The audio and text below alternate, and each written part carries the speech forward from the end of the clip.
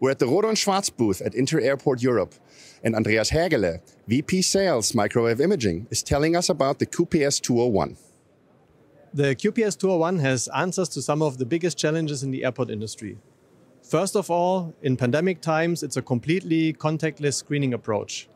Second, it significantly enhances the speed of screening, where the data acquisition time is only 32 milliseconds, which is the equivalent to the blink of an eye. Then, the architecture of the QPS201 is completely open, so that the operator continuously has eye contact with a screened person.